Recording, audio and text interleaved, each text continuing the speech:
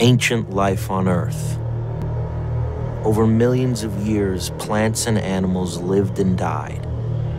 That decomposed life sunk deep into the ground, and as a result, an ancient menace was created. Fossil fuels, black oil, coal, and gas have created modern society as we know it. This ancient sunlight unleashed global industrial power on a scale never before witnessed in the history of the planet. But when burnt into the atmosphere, carbon causes climate change. 97% of climate scientists agree that climate change is happening now and is caused by human activity. However, the fossil fuel industry continues to pull that carbon out of the ground. They drill, they extract, making trillions of dollars. They frack, they mine, earning astronomical profits. We need to keep this carbon in the ground. In order to prevent a catastrophic warming of the planet by 2 degrees Celsius, we cannot burn more than 500 gigatons of carbon into the atmosphere. But the fossil fuel industry has access to 5 times more than that. Almost 2,800 gigatons of carbon pollution is ready to be pulled out of the ground, sold, and burned. We must fight to keep this carbon in the ground, and it is possible. People are ready for conversation. They're ready to understand that carbon pollution is causing this challenge and that there is a simple solution. Put a price on carbon pollution. In the United States, we spend $110 billion federal dollars on climate change events. That's about $300 a person in tax dollars. Well, we certainly need a price on carbon pollution. Right now, it's a free good, and we are using the atmosphere as a sewer, and that has a real cost. And that cost should be reflected in the cost of carbon pollution.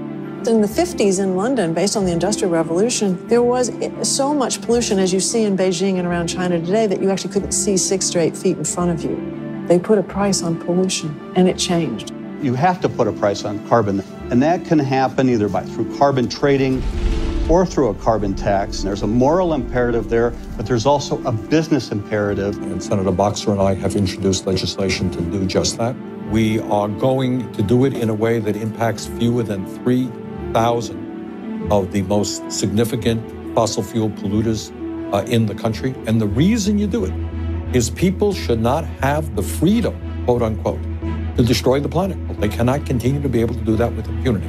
Government's been subsidizing energy for decades to the tune now of $1 trillion a year. We need to redirect these subsidies that encourage innovation. That's what we need in the world. But the biggest barrier is money from fossil energy industries that want to defend their market share, which I consider dead industries walking, but they've got tremendous assets underground that they want to be able to mine. Those are trillions of dollars of assets that the fossil energy companies used to evaluate their worth in the stock market. The fact that we need to strand them and leave them underground is not going over real well in those industries. But in fact, if we want to head off the worst uncontrollable damages from climate change, that's what we have to do.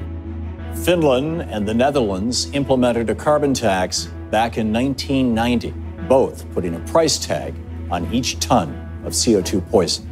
In the beginning of the 90s, there was a deep understanding that we should do something. We think that the Finnish economy should be based on sustainable energy in order to make our society competitive and in order to save our planet, which is, of course, the main target. Since then, several other nations have created their own versions, including Norway, Costa Rica, and the United Kingdom. Ireland passed a carbon tax in 2010. It was fairly simple to introduce. When they see a carbon tax in place, people know that they can invest in alternatives that actually cut out the use of fossil fuel. It starts to have that effect, improving your energy efficiency in your homes or improving industry's energy efficiency. And what we've seen in the last 5 years is we doubled our amount of renewable energy supplies. So the benefit for the consumers is if through those signals you can cut out the wasteful use of energy, then everyone's saving money and it more than covers the cost of the carbon tax in the first place.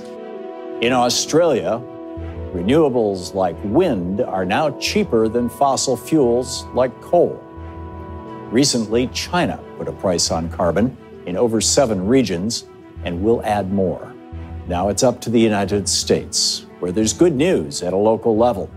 In 2007, Boulder, Colorado passed a carbon tax, charging $13 for every metric ton of CO2. The carbon tax was generated and voted into place by Boulder voters. So it's a surcharge on electricity consumption, and it's applied to residential, commercial, and industrial customers here in Boulder. The effect has been really tremendous. So once the carbon tax went into place, it has generated about $1.8 million a year. What's been extraordinary is that we've been able to really turn the curve, so to speak, on our emissions just on demand side alone. We actually propose that every single dollar go back to American households. Carbon tax is the right way to go and is actually the conservative answer to global warming. Finally, we're at the point where wind power and solar coming down in price in a quarter of the United States. Solar photovoltaics already cost effective. Last year, more wind power was added than natural gas power. And this is true around the world. We have the technologies at hand. We are ready now to really ramp up deployment. The figures for Ireland, I think, show an example that you can actually start cutting out the carbon and your economy still holds up. The world didn't come to an end. I think it's a lesson for the rest of the world. We've been disappointed by the national policymakers who haven't been able to resolve their differences about this, and time is growing very, very short. President Obama is the last president with the chance to confront this problem in a way that may head off the worst of the damage. But given the severity of the problem right now, we're not moving fast enough. We are looking at a fight to save this planet. And we have got to be bold, we have got to be aggressive. If it's not going to happen at the federal level or the state level, we in the communities where the innovation occurs, where we were going to be on the front lines of the impact of climate change, need to take it in our own hands and make the changes that we need to see. If national governments won't take action, your community can. We no longer need the dead economy of the fossil fuel industry. We can move our economy town by town, state by state, to renewable energy and a sustainable future. To learn more and join the movement, go to greenworldrising.org.